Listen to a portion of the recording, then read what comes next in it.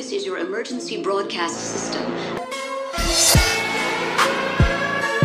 are listening to the hashtag Biz with the Beard podcast. Business that you never heard before. Now, belt up and shut up. It's going to be a bumpy, flipping ride. May God be with you all.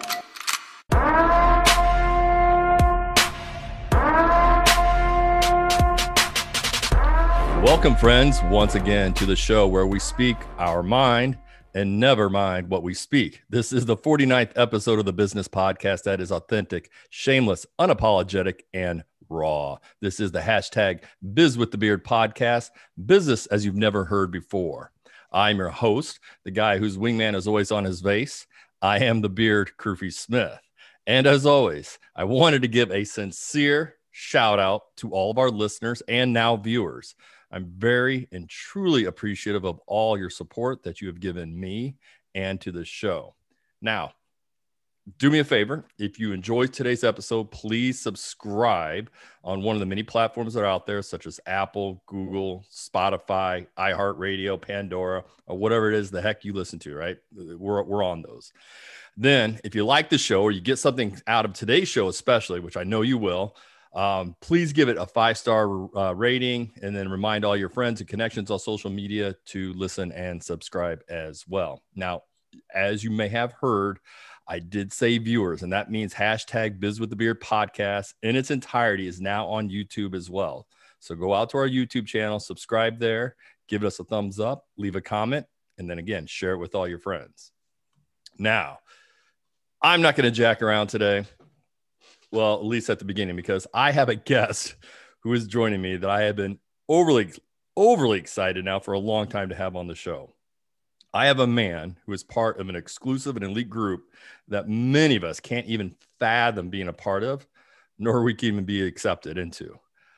He is part of a group of individuals that have trained, operated, sacrificed, and died in the shadows for many of us for many, many years. He is a Navy SEAL, and if you don't know what that means, let me explain the best that I can. He and his brotherhood believes in getting the job done at all costs and could care less about what you think of them. However, this man is not just another SEAL, as if that is even a saying. But for those of you who follow the limelight, you may remember the name of American hero Chris Kyle or the movie American Sniper. Our guest today trained Chris, and Chris was his personal student. Our guest has served our country as a U.S. Navy SEAL and is a decorated veteran of the global war on terror. As you can probably guess, he has been recognized as one of the premier sniper instructors in the U.S. military and has served as a master training specialist at the SEAL Sniper School in Coronado, California. I believe that's where it's at. He is an expert of technical and physical surveillance and was part of an elite group hand-selected to perform intelligence collection in denied areas around the world. He has spent years developing, writing, executing curriculum for the SEALs team and is instrumental in significantly reducing the failure rate of Navy Special Warfare's internationally recognized sniper course. Since departing from the SEALs teams, he has worked on corporate performance, sales, and leadership training, bringing an unprecedented amount of innovation, efficiency, and structure to the domain of business and personal performance. He is the author of Raising Men, Lessons Navy SEALs Learn from Their Training and Taught to Their Sons. He also has a free PDF book called Habits of Heroes that you might get at ericdavis215.com. So with that, I've kind of given it away. Ladies and gentlemen, it is with extreme honor to introduce to you Mr. Eric Davis. Eric, thank you for your service to this country and welcome to the hashtag Biz with the Beard podcast, sir. Yeah, my pleasure. Thank you for having me. Yeah, great. So Eric, again, thanks for coming on. And I know we've been trying to get you on the show for a long time, so I really appreciate you doing this. I know we started talking about it last spring, and then the Corona thing hit, and the things kind of just went from a whirlwind for everybody. But again, I appreciate coming on. With that, I want to get right into the show because I think your life experience is quite intriguing. And the fact that you are part of a group of individuals whose life and others' lives, my life, depend on you performing at a level a potential that many of us cannot even imagine. And if you don't, people will suffer, die, or you'll die. So tell me why the Navy SEALs for you. What made you want to go this route? Oh yeah, that's a potentially deep question, but I'll go middle, I'll go medium deep, and then we can decide where to go Yeah. from there. Hey, Yeah. So how the story goes, when I was about 15 years old, my dad, who's like this 6 foot plus captain of our county sheriff department, bishop of our church, he was like my everything. All I ever wanted to do was be a sheriff. I just want to be just like my dad. okay. And about 15 years old, how the story kind of unfolds is I walked downstairs and there my mom and dad were. And basically, my mom goes, "Your dad needs to go to the hospital." My dad broke down into tears and he goes, "I need to go to the hospital to get better now." And what had happened is my dad was ultimately diagnosed with clinical depression and a few other things. So he just kind of crumbled right there in front of me over the Wow. span of a few years. And I was too young to be without a father, but I was just old enough to know that I still needed one. Like I Right. knew that I needed that. So I had an older brother. He kind of guided me into some different personal development books. And back then it was audio tapes. And, so I was like, okay, I need to fill this gap. So I went after it like somebody who's, scared and needed to perform or figure life out would do. And I realized that most of that stuff didn't work. Like, it's not that there wasn't good information. It was just kind of like not really designed to impact my life. It was just designed to really kind of market to me and have me think my life was going to be impacted. Right. So I found myself scared, alone, without a dad. So I just did what I thought was obvious to anyone. I thought, well, I'll go become a Navy SEAL and there I'll get training. There I'll get guidance. I'll learn masculinity. I'll learn what a man is. I'll become a man and all of that stuff. And that's what led me into the SEAL teams. And then that's where the story starts and led me ultimately to becoming a sniper instructor, then intelligence operative. And then we can unpack that one, then the applicability to life, business, and everything like that from there. Absolutely. So, and that's probably really tough. I mean, you said you were 15 years old when this happened with your father, right?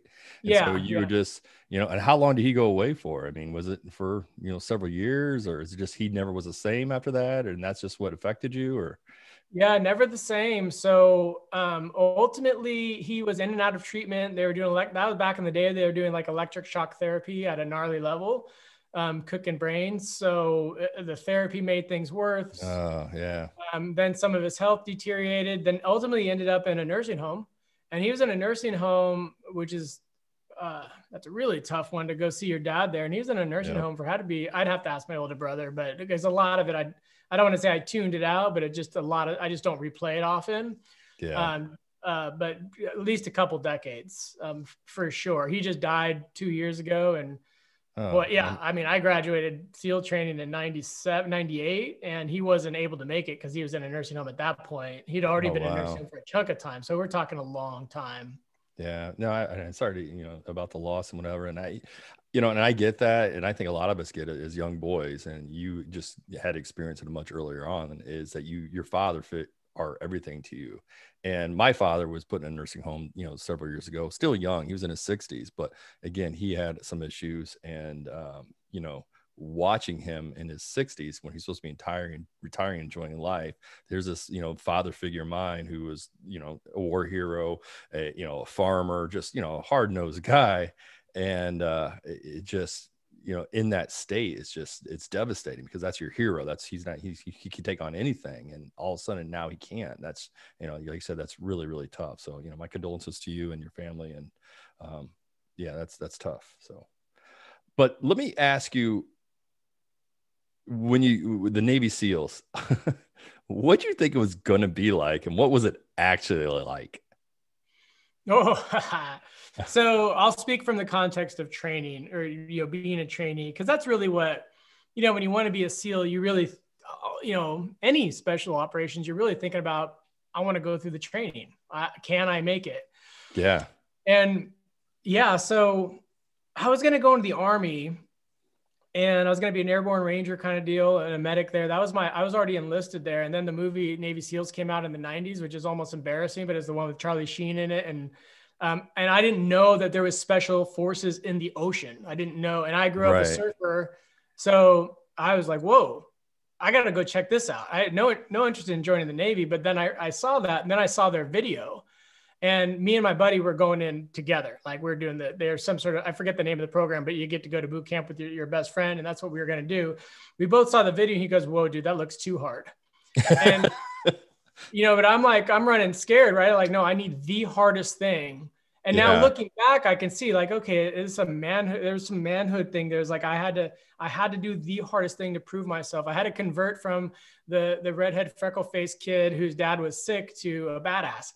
So I'm like, Right. okay, I got to do the hardest thing. Cause all I was doing was preparing myself to go into law enforcement. Like okay, I need the most amount of training, highest level of training. And, now the movies, those started to become my heroes, which there's nothing wrong with that actually, if you do it right. But, I was like, that's what I wanted to be like. Cause they pulled up next to my dad and said, hey, we're here too. Then thank God for those things. Like, like Lethal Weapon and these old school movies. Thank God for those guys. Saved me. Yeah, absolutely. So question, did your friend, did he survive it too? Or no, did he bail or?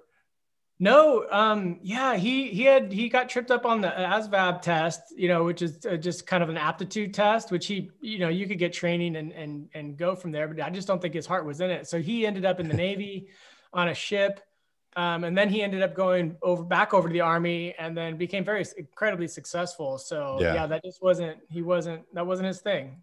But you're gung ho, man. You're going. So, what was the hardest moment? I mean, what was the most extreme, or the breaking point? Or were there several breaking points in your training that you're like, man, I don't know if I can do this? Or was that moment at all? Yeah. So not a lot of people know this about me. I actually have a YouTube video. I don't have many YouTube videos, but I have a YouTube video where I talk about this in an interview. So I've actually been to SEAL training, quit, got out of the Navy, and then came back to SEAL training and made it. So we might need to, so I have to declare that, because what I'm going to say next is SEAL training wasn't that hard for me. One, I'd already been a Marine reconnaissance corpsman. Went through their school. So I'd already been through special operations training. I've already been exposed to cold water. I've already been exposed to all kinds of levels of greatness, from working with so tightly with the Marines. But there's something I didn't realize, and it's something I teach on my webinars and I actually teach as part of my coursework, is it just happened to be because I was a surfer, I had become habituated to what they call the psychological state of flow. And most people refer to that as being in the zone. There's all kinds of ways you can refer to it. Right. Kind of where you mentally check out. So when things get difficult or hard, because I was already doing dawn patrol, getting in cold water, that's just what I did. And I was surfing and, that was my normal way of being. So I would just check out. So it was never like, oh my gosh, this is so cold and hard, I'm going to quit. Now I did almost fail SEAL training, and that's a different story. But as far as the traditional thoughts of quitting or anything like that, I was in good shape, except for when I was talked into quitting the first time I was there. So you were talked into quitting. Why were you talked into quitting? Yeah, so I already had 2 kids, live in Southern California, and cost of living that's as high as it gets, right? Yep, I mean, Manhattan and San Francisco might be able to beat it, but I'm South Orange County though too. So I mean, it's a close race. My brother, successful entrepreneur, and he was just talking to me, and he's like, hey, gave me the old I make more in taxes than you make in a year kind of thing, in the spirit of love. Yeah. You got kids, you want to be home for your kids. And then it's actually I think a very useful story. So I was like, you're right, I quit. I remember some guy almost, like one of my fellow students almost punched me in my face, because like we were having a good time. Like we hadn't even got to Hell Week yet. It's just not hard. Right. I was built for this stuff.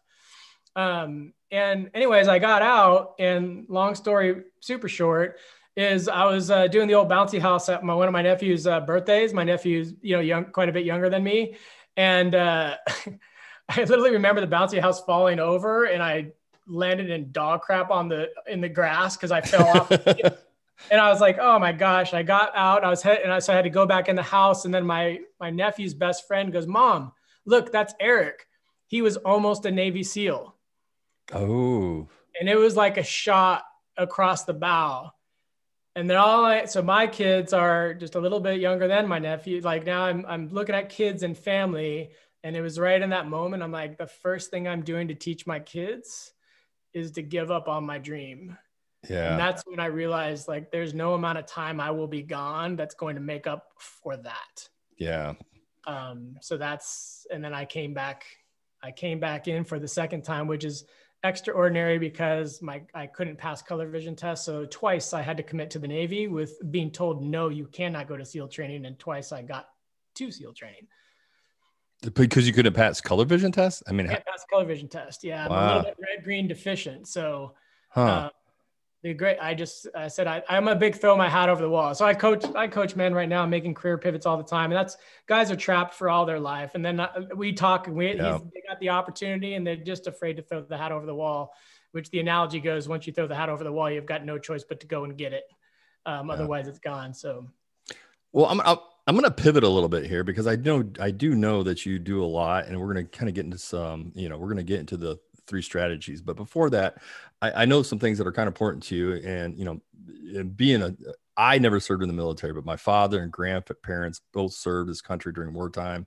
And I hear stories of like the sacrifice my parents and my mom and grandparents made during those times, especially, during war. Right. And I know the word sacrifice is important to you because I've heard you say it several times, and some things I've watched, and you speak of the sacrifice military families made or do make. And I also believe personally that we now live in a world of instant gratification that we as a society do not understand the actual, what actual sacrifice is, and that maybe it makes it much more difficult for veterans nowadays because it's just different. Can you expand on that by sharing your thoughts about the sacrifice you have made and what it was like for you to come back to like civilian life? And is it different now than it was, you think, because of our instant gratification? Yeah. So I'm going to come at sacrifice a little bit different than most people and probably differently than expected. So when I think about sacrifice, this is what I get from guys like, oh, you see it all the time. Well, I'm just going to burn in. I'm going to work my butt off. I'm going to make a bunch of money so I can take care of my family, pay the bills, produce the roof. Like they're just paycheck machines. That's what they do. And that kind of worked a little bit with our fathers and our grandfathers. And I have a tremendous amount of respect and love for, that generation, but that definition and style of manhood is antiquated and does not work anymore because we live in a much more competitive and dynamic environment. So we can't just show our kids that to work hard, which is actually, that's a whole nother thing I can go into. So just working hard all day, that ain't going to get it done. We got to be creative. We got to be inside a relationship. We got to be pulled up closer to our family, other relationships. We need tribes around us. We can't do this alone anymore. So when I talk about sacrifice, I talk about strategic sacrifice. So one of the things I teach people is to identify all of the parts which actually impact their ability to live a good life. So they're really clear on the part. It's a kind of a funny thing, right? Everybody wants to live a happy, good, successful life, but nobody could actually tell me what the parts of life are. But if you're Exactly. right? Yeah. If you're working on a car, you can name it as if that's going to impact, who cares? Yeah. Unless you're a mechanic, you know what I'm saying? But I'm just like, the things guys know about, I'm like, what are you doing, man? Tell me the parts of life. Like you got to, that's, and I'll go into masculinity there. You're so right. I mean, you're exactly right. Cause I just actually had this conversation several times recently. Someone say, well, Kirk, I want to be more stable. And, well, I want to make sure my kids have a good life. I said, well, what does that mean? I mean, what does that look like? What when you say stable, what's the number? What is in your mind? But to me, that's always, I want, or I need, but I don't know what that need is. Was that what you're kind of talking about? Or? Oh yeah, they have, tell me every part of your life that actually impacts your ability to live a good life. And I don't try to call people out, but like, just tell me the parts of life they can't do it. Yeah. Yeah, I'm like, no wonder you're not mastering life. And when we haven't identified something, it tends to master us and we become its slave. Once we have identified it, now we can master it. Right? Exactly. And then that scares people though, I think, right? Because someone says, well, I want this, or I need this, but you don't know what that really means until you sit down and put it down. And I used to be this way. And until recently, last several years, I wrote it down. It's okay. This is what I want. This is what whatever that number is, or whatever that item is. And now here's what I have to do to get that. And you look at that and you're like, wow, it's not what I thought. It might be harder, or it might be a longer road, and it's really difficult. And I think going back to what you said, it's where people just getting back to this life as well. I just need to work hard, and I'm just going to do my 9 to 5, just keep working hard. And that's just, it's not reality anymore. Is that kind of what you're thinking? Yeah. And I don't hold anything against marketers. I have to market for my business. We all have to market for my business, but that's fueling the fire. So, and this can get really deep, but they're really only marketing to one definition of manhood, one definition of masculinity, which is that popular hammer hitting, whatever you want to call it. Yep. But the problem is that people aren't able to identify who they are themselves. So they got this one single offer. They're trying to be it because everybody's talking about it, and it doesn't work for them. But in coming back to strategic sacrifice, the idea here is that if you're tracking these parts that actually impact your ability to live a good life, then you can let some of them hang, right? Like, it's okay if I'm working my butt off for a while and not being super present with my kids so that I can make double my income and work half the amount of time moving forward for the rest of my life. But it's not okay for me to do that to the point where my kids start checking out and they start letting social media and you list off the things, raise them instead of me. Like, Yep. I don't mind a babysitter, right? Yep. But we're not going to replace dad. We're not going to replace mom. We're not going to replace anything like that. So when I say sacrifice, strategic sacrifice, like, yeah, you can do it. Because I see men get stuck there. They prioritize by importance rather than power. So like, oh, my family's number one. I'm like, family might be number 3 right now, dude. You having fun, you getting your health back in order, and then actually starting to make enough money where you can actually live a good life now and later on when you can no longer work. Those might be 1, 2, and 3. And then guess what? Now family, you'll just be able to crush it. But like, you might have to miss a thing or two for a while. And it's easy for me to say because I went away for 9 months out of a year. I've gone to war zones. So I know how to strategically sacrifice so that the overall good is improved. Does that make sense? Oh, absolutely. It's like the saying I always, it's when I kind of adopted lately, and I hear from another coach that I follow is, the term, the king eats first. Not everybody, you've got to figure you out before you can figure everybody else out.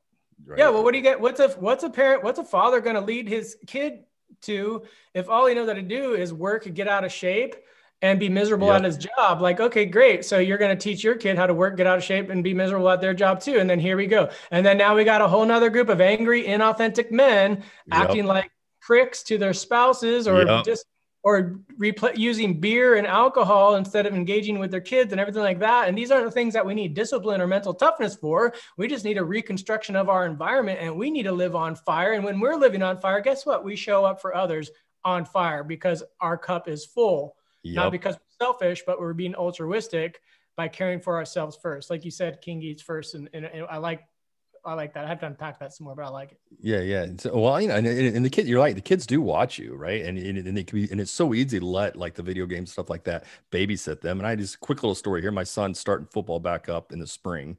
It's something he really likes to do. And, he watches me. I lift and I work out every night. And now he's at the age, he's 10, and he goes, I was coming down the stairs. I'm gonna go hit the gym. He was playing Fortnite. He goes, oh, you gonna go work out, Dad? I said, yeah. He goes, well, can I come with you? I got football season coming up. I said, yeah, we can do this. Come on, let's, jump on. And it's nothing I made him do, but he's watched me do it. Right. And he sees me and he sees, Dad's in good shape. He's not, like you said, fat, overweight. He's, he's what I, want to be. And, or be like, and here he just jumps on and he's working out with me. And the cool thing is my little daughter, she comes in there and she's, much younger, but she's now joining us. Now it's like our after work or after school activity instead of, doing, video games, stuff like that. We're in the gym and we're having fun, and, it's entertaining for me. And, and actually it drives me because they want to do it. Now I don't like skip out on it as well. So yeah, it's pretty cool. Yeah. And if we take it one step further too, is like they're watching what you do, right? And they're going to copy that. But I think what's even deeper and most important is maybe that's not going to be their thing. Yeah. But maybe what they are watching too is like, Dad likes to work out for God knows what reasons, but Dad's doing that because that's who Dad is. Yeah. And so it's also who we're being. Like, man, imagine that. If what we taught our kids, this was a jump from my book until I've just been studying. I never stopped studying, but imagine that. It's not about their performance, quote unquote. It's like, well, if there's their authentic self, if we put a little graph and like, well, what if what we did is our kid lived 100% who they were created to be?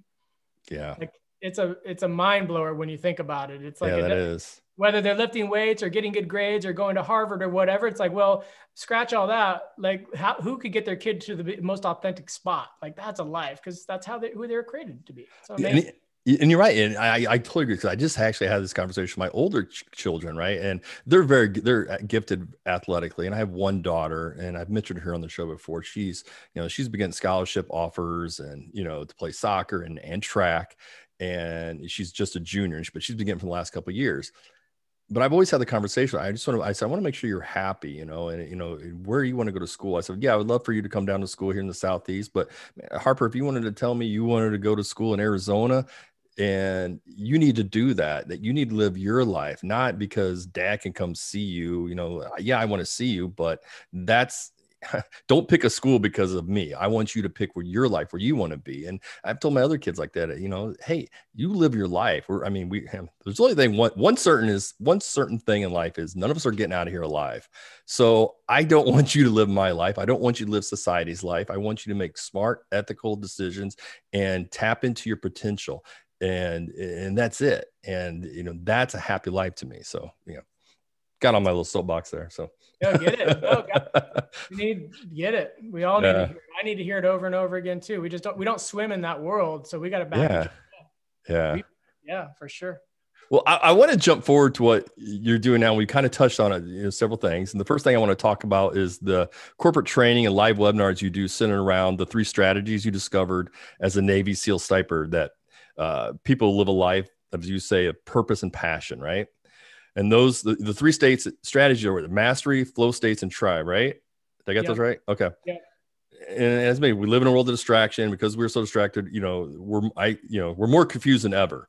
Describe to me this mastery, because I'm really, I'm going to get excited about what you're going to talk about. So you're going to have to tell me to shut up. How do we accomplish mastery in today's world? Okay, I got you. So at the core, what we're going to do is we're going to stop giving up. We're going to stop sacrificing or burning up power, which I describe as deployable levels of time, money, energy, and creativity. My claim being, if you had unlimited amount of time, money, energy, and creativity, is there anything you could not get done? So power, right? Mm-hmm. That's typically why guys aren't doing what they need to be doing. They're lacking there. And what we do is we get life done. We go to work, we go to the grocery store, we do our mow our lawn, we do whatever we do, and we burn those things up.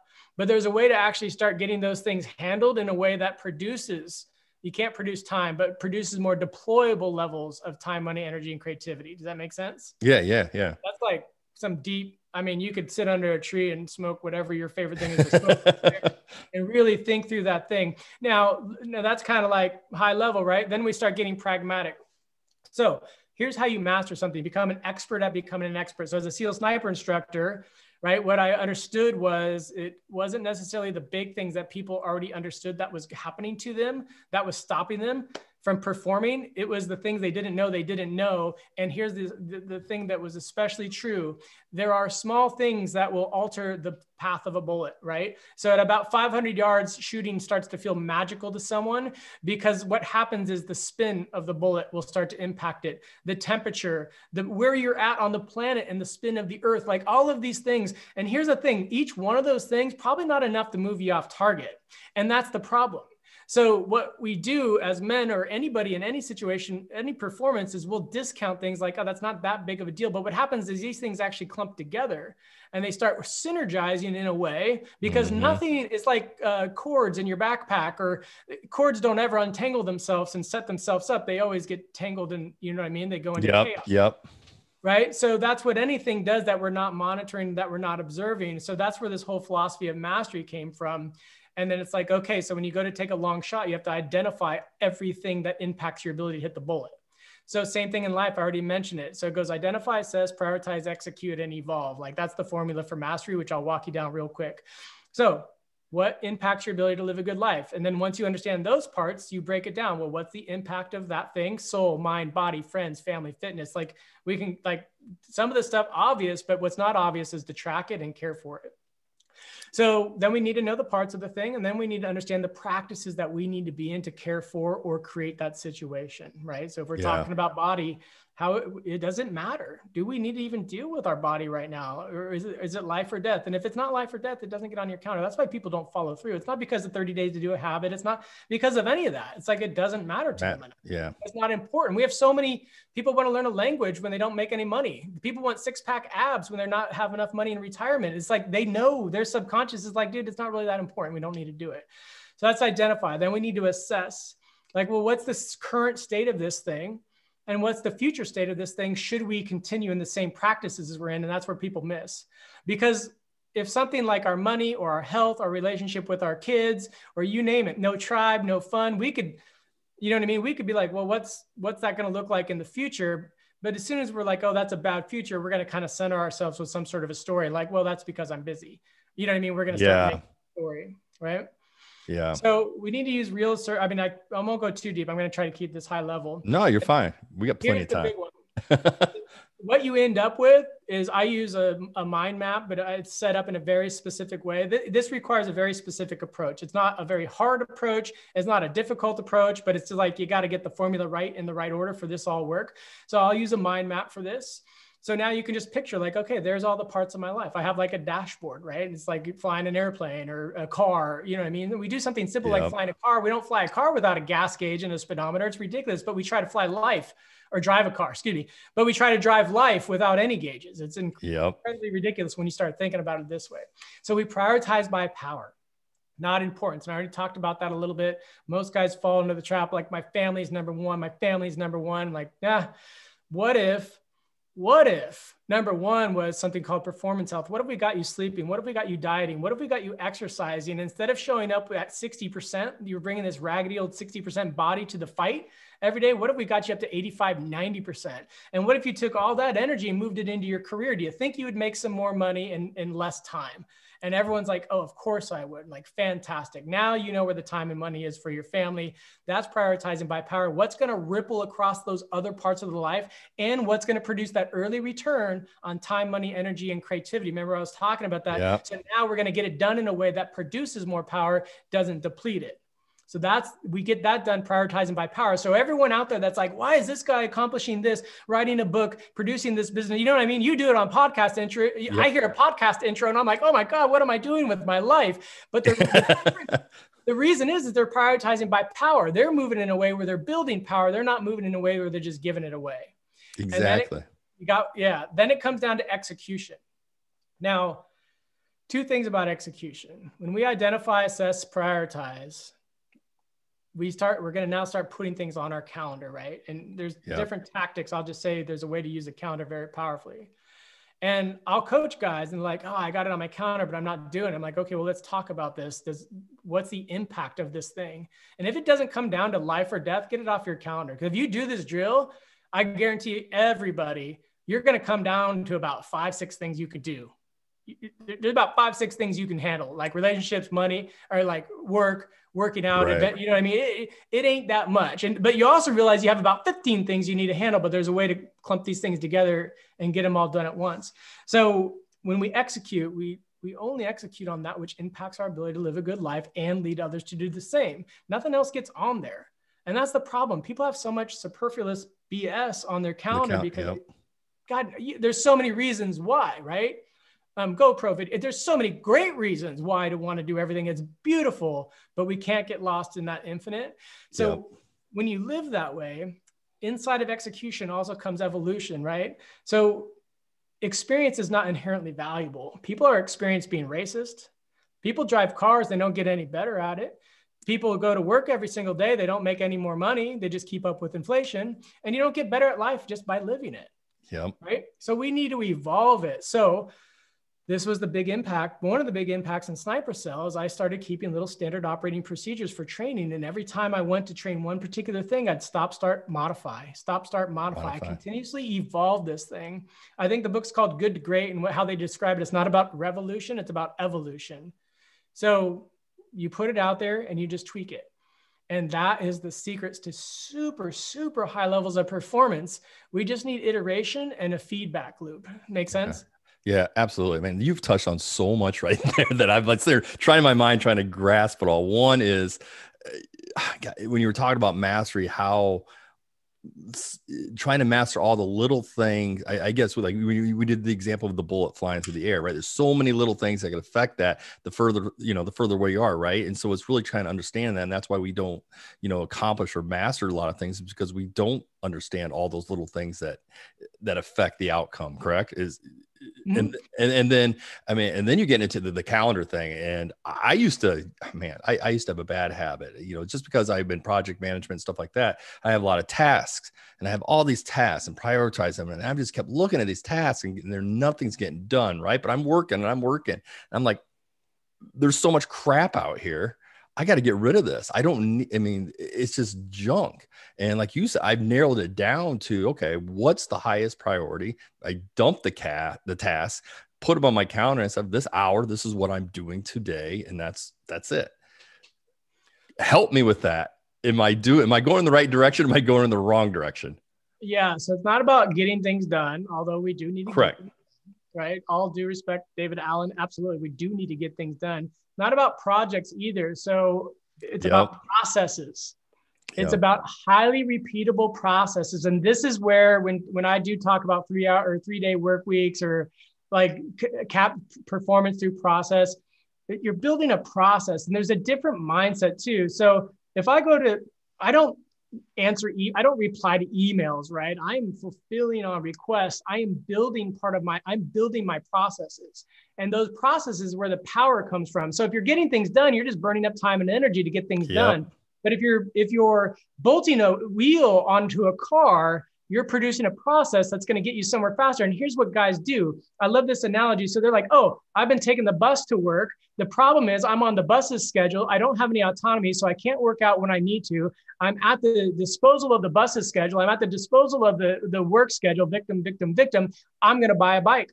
I saw this guy, he's riding a bike and he can now go to and from work whenever he wants. And then he buys the bike, builds half of the bike and it's looking good. Then boom, oh, I'm going to buy that bike. That bike looks better. Buys the second bike, builds half of it. He's now spent 100% of the time it requires to put a bike together and has no additional capacity. That's a guy getting things done. That's a guy subjected to shiny object. That's a guy operating outside of strategy and not by mastery. Things are happening to him rather than him producing things. Absolutely. And and getting into that, I know I do a lot of business consulting, and the biggest failure I see is businesses, especially small businesses, do not document. They don't document the processes. It's left up to, Fred or Joe or Karen, and they've been doing this job for 5 years. And then guess what? Karen gets fed up one day and she leaves, and the company suffers. Everybody suffers. The owner doesn't get anywhere. Now he's actually gone backwards, right? He's trying to figure this out. And, as we go through this and we go through a lot of these businesses, man, you guys have to, we have to document this, right? And then once you document it, it's improving on that and keep improving on that, right? We're always going to have to improve. But yeah, that's a big failure, I think, in businesses, because we don't document and we don't create a process. We just get the job done because that's what we think is most important at the time. Correct. And that's how you burn up power to get something done. Yeah. Think about this. If you and I were going to build a doghouse, and we just talked about a doghouse today, we're like, how big is it? What do we want it to do? What color do we want? What kind of materials are we going to use? And we talk about it, right? Yeah. Now we'd be like, man, we're busy. We don't have time to actually blueprint this thing or write it down. So then next week we talk about it again. Is that thing going to evolve? No. And won't it actually go backwards? Because now you're going to show up with what you remember. I'm going to show up with what I remember. Are those two things the same? No. All right, great. So now we're going to take a few steps backwards. And then what goes with stop, start, modify, the next thing comes manage and maintain. So it's when you create processes for power, then you can start outsourcing these things. So like my grocery shopping, right? My grocery shopping, I create a process for it. It's a flow check. I can just walk around in about 2 minutes. I can just uncheck the boxes. Everything's set up. It gets sent off to someone. Somebody orders it. It gets stacked up by twos. So I don't even have to do an inventory. Anytime I see something there's just one of it, I know we need to buy another one. But it's a process that I can now outsource. And it's those tiny wins. So 1,000 cuts will kill us. Well, guess what? 1,000 scars will make us stronger. Yeah. But we got to put a process to it. Yeah, absolutely. Well, let's get into, we could be forever. This could be a 2-hour show, but I got to get this rolling. Go for 12 I know, right? Hey, I'll just have to have you back. That's all we're going to have to do. I really went, now let's get into flow states, right? As a Navy SEAL, what does this mean? And how does it cross over to civilian and our normal lives? Okay. So flow states do a few things. So there's some impacts, right? So you'll end up more tenacious, because when you're in flow, you're in the zone. So we do this 5.5 nautical mile swim. Somebody will have to do the math, but I know it's like 6-7 miles. It's something long for one swim in the ocean. And there are some weird currents and some wind when I did mine. So I think it was like a 6.5 hour swim. Oh, wow. It just ended up being oddly long too for our class. Now, most people are in that situation for like 6.5 hours, and that would be torturous, and you would want to quit and leave. But by the time guys make it to that, they've already been through Hell Week. See, one of the things I think SEAL training misses and why there's so much failure is they're not testing for flow state aptitude. Because for me, my memory of that swim, I remember like 10 minutes of it.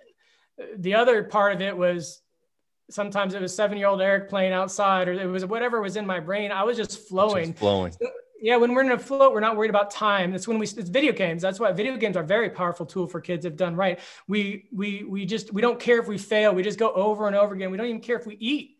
We don't care if we sleep.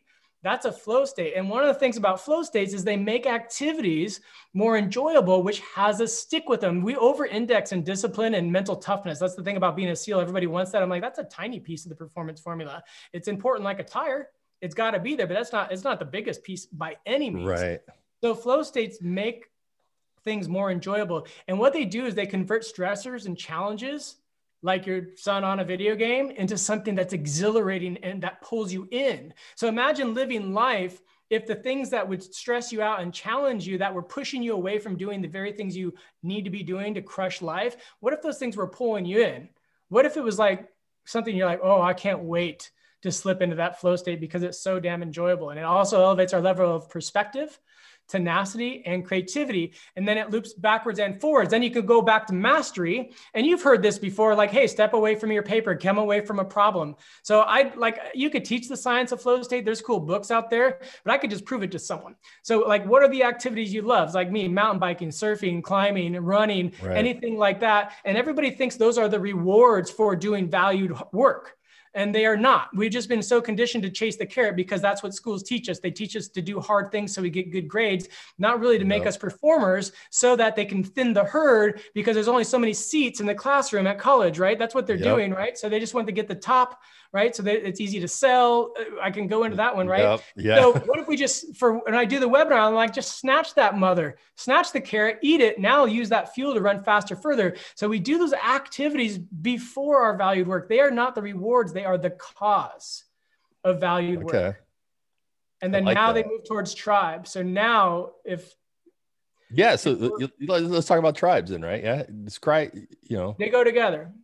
Yeah. So tribe is, well, hold on, let me take it from flow just because I'm flowing this way too. So flow is going to accelerate our ability to master things, right? We're going to be more creative, be more tenacious. We're going to look at things differently. And then for us to step into flow, like if your son was playing the video games, is he a video game guy? Yeah. Okay. Well, if that wasn't his thing, right, he wouldn't do it.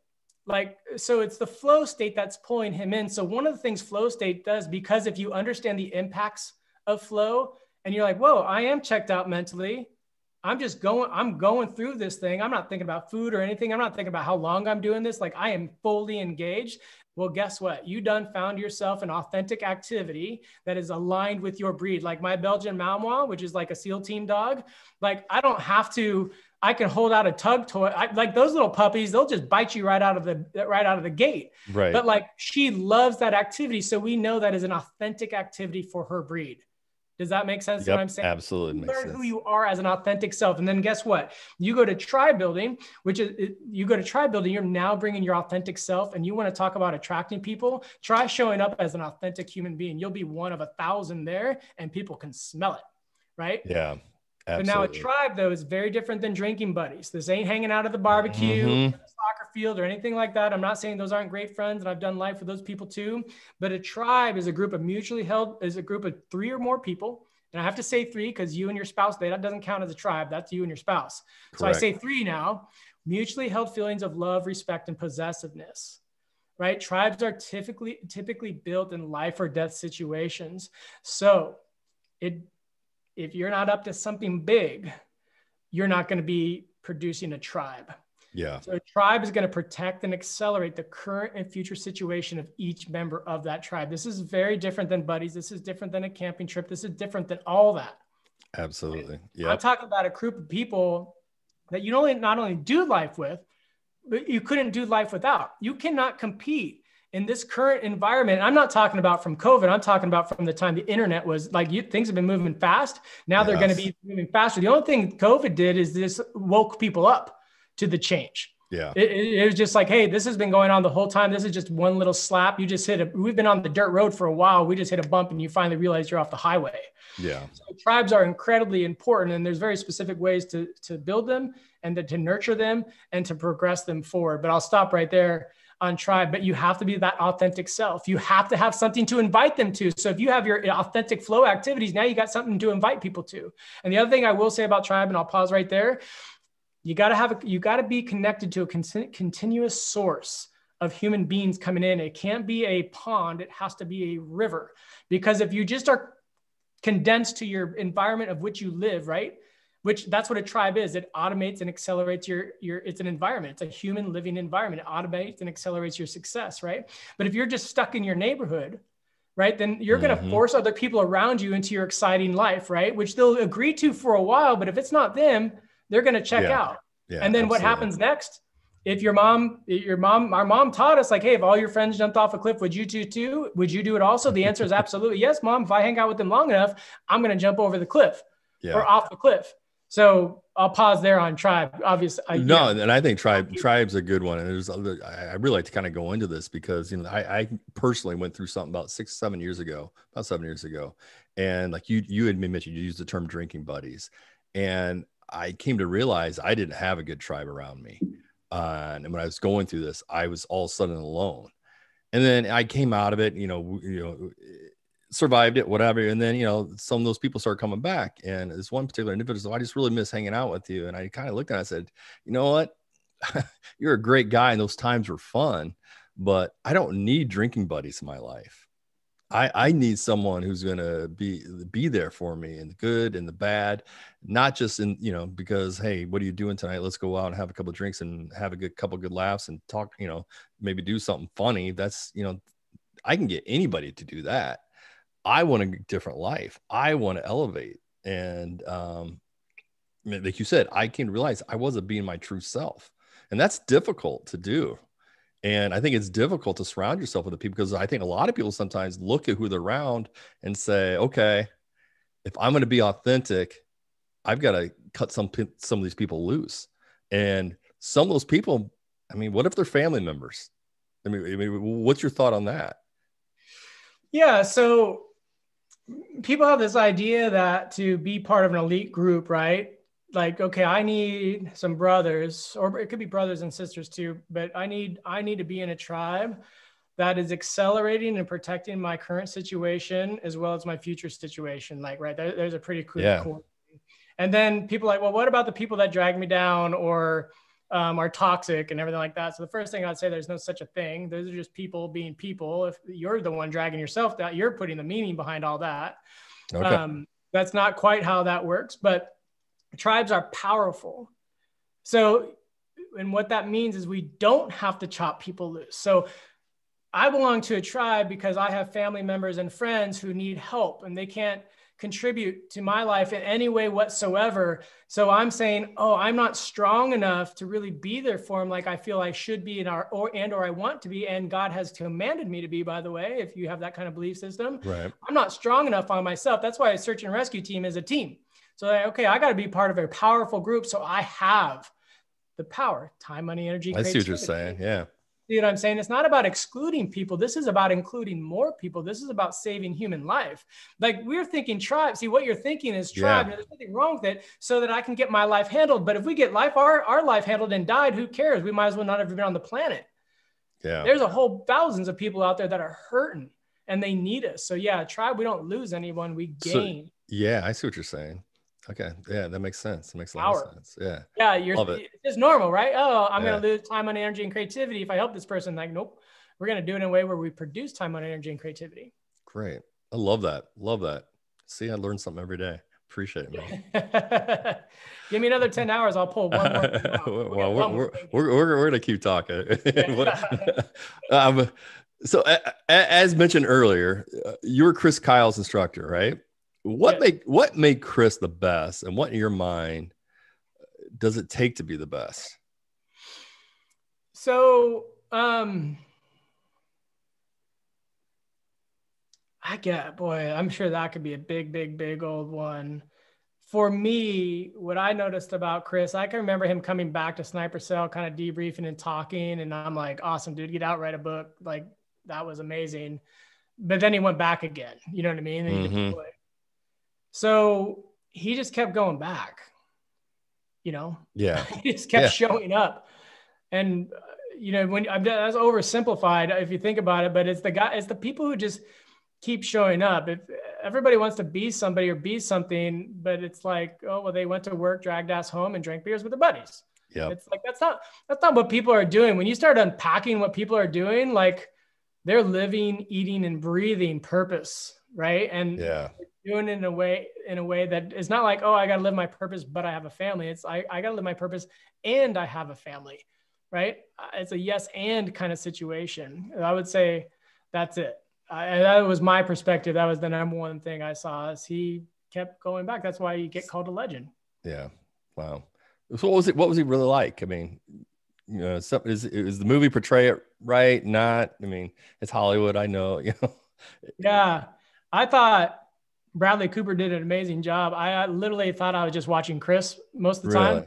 Yeah. So that's what he looked and sounded like for me. Anyways, I'm like, wow. I mean, I hadn't seen him in a few years when I saw the movie, but I was like, sounded like Chris to me. He was a redneck. He's just like what you'd think. redneck Texan type guy. Yeah. Through and through. Same with Marcus Luttrell. I'm like, and Morgan Luttrell, his brother. I'm like, you guys are some rednecks, man. Cause I grew up in the area. I grew up a surfer. I'm like, I don't know what you guys. Yeah. Right. Yeah. Totally different. Yeah. So I don't think anyone met the real one, either one of those guys, they'd be disappointed at all. Well, and I'll wrap up on this is, and I kind of want to talk about it because I think you have a great insight on this is around Chris's death. I mean, here's a guy who was wanted by Iran, Iraq, or I can't remember, but had a huge bounty on his head. Right. And for him to come home and the tragedy around his death, at the hands of another military individual who is suffering, obviously, from maybe PSD, stuff like that. What in your mind can we learn from that? And, what have you learned from that experience? What should we take away from it? Yeah. So what this is going to do is push me into veteran suicide, veteran PTSD. And like some people are going to love me after I say what I'm about to say, and some will hate me. Here's the thing. So I go on the news when some idiot kids go shoot something, shoot something up, or, with Chris Kyle, and they ask me this question. And so one of the things I'll say is, like, for sure, the guy's life probably wasn't going super well for him or her. Right? Like they probably weren't living their best life. They probably weren't living a good life. Yep. And oh boy, how do I unpack this? So here's the thing. So the military is kind of like a socialistic thing. You're getting paid no matter what. Being an entrepreneur is much more scary, much more dangerous, is much more stressful than being in a war zone to me. I can fail a mission and I still get paid. My family still gets medical. I can still pay the rent or the mortgage, everything like that. As an entrepreneur or inside a competitive marketplace, that can end real quick. As an entrepreneur, it can end 2 weeks ago, and I just found out today because the bank account's gone. Or inside of a business, it can end in 2 weeks when they give me my 2-week notice. So one of the things I think what's happening to vets is they're in the military. Now they got enough money to go buy some clothes. They got enough money for rent, maybe even get married and a dog. And then they're like, oh, I'm going to get out of the military. A CEO taught me this: community is capacity. So they had capacity because they were inside of that community. So I think what happens is they get out, and then you hear all these stories about them trying to transition and all this, my PT, everything like that. I'm like, well, no, you had a job. They trained you. They paid you while they were training you. You quit that job. And now what you learned is you might not be qualified to live the same lifestyle that you'd been accustomed to because you were part of a massive community that was caring for you. Right. Now, this can get sketchy. I'm not saying guys don't have mental health issues. I'm not saying there aren't real things like that. But even with mental health issues, again, If we've got power, time, money, energy, and Yep. creativity, they're usually not these things that have us in destructive behaviors. They're actually these things that provide us an opportunity to identify and use them as a source of strength rather than a source of weakness. So Yeah. I'm getting fatigued by the disabled vet narrative, and it's not. I'm disabled vet. I have a disability assigned to me and everything like that.